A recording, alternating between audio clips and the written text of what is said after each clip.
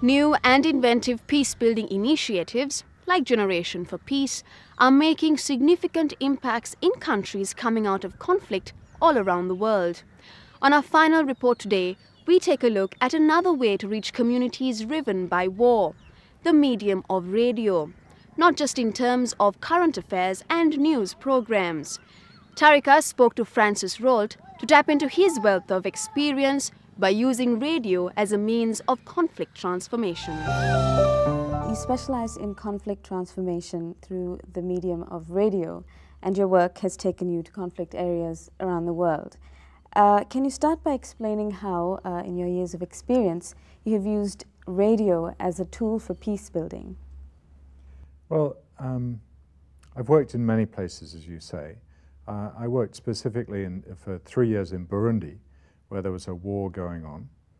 And we produced a number of programs there every week, which tried to show each side, there were two sides, each side that the other was human.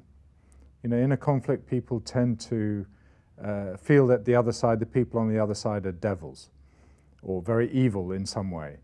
And we tried to demonstrate that actually they were just human beings like everyone else. They had the same desires and wishes. They wanted their children to go to school. They wanted peace. Those were the two most important things for them. But somehow the two sides couldn't reach the point of agreeing on the peace. So once people realize that the other side, the people on the other side are human beings like them with the same desires and wishes and dreams, they begin to think that maybe peace is possible. And I think that's one of the main methods we used. You were telling me earlier that you also work with radio dramas, soap operas, and that's really fascinating. But realistically, how can programs such as these make a tangible impact on the communities that you're working for? Well, the thing about radio drama is that it can be tremendously popular.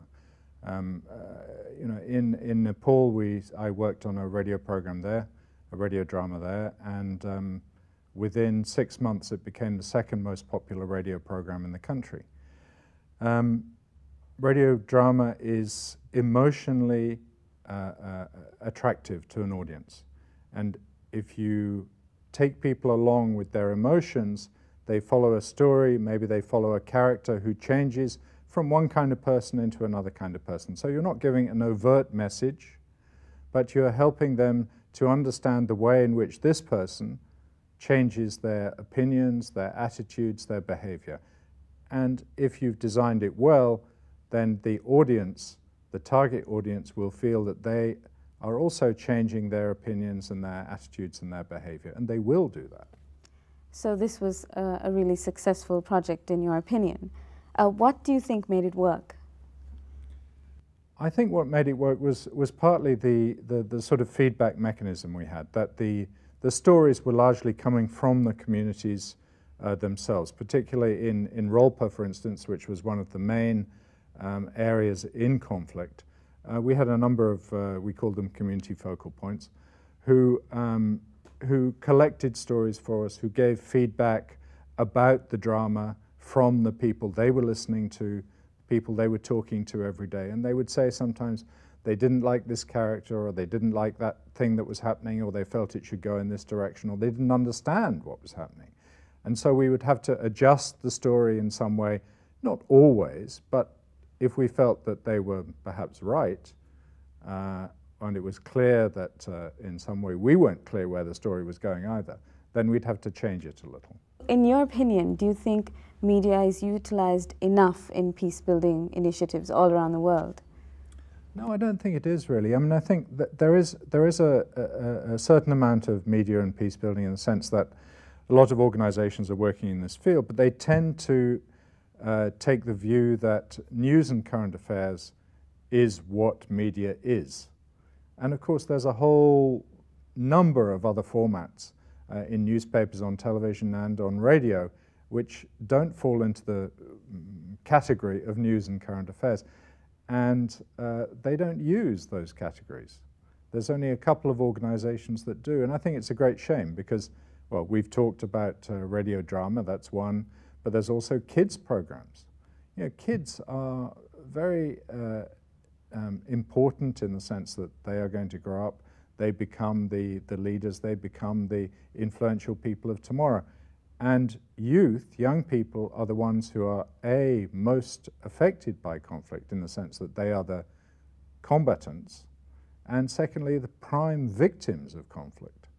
So if they understand more about conflict and about how peace can come about, how conflict can be resolved, then you're beginning to move towards a situation where a country can resolve a conflict itself. Of course, you know, media cannot resolve conflict, but what you can do is help a country or a group or a region begin to realize how it can resolve its own conflict. What kind of potential do you think radio has in, as a tool for peace building in Sri Lanka?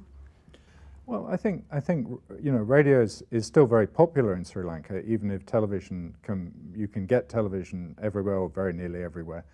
You know, there's tremendous resources put into radio in this country, some of it commercial, some of it state, whatever, and therefore I do think it has a great potential.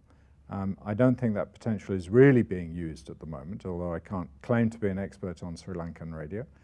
And you know, that's why I'm interested in working on a drama here as well. And you know, although there are a lot of dramas on television and on radio, I think that some of them are not very high quality, and I would hope that the drama we're working on is going to be a high quality drama which will attract a big audience. Thanks so much for talking with me, Francis. Thank you. It is important to try and find new ways to build peace in a country at war. And I hope that our program today has inspired you to be a part of it. Like to make any comments? Then please write to us at SriLankaToday@yartv.net. Thank you for watching. Until next time, you have a good week.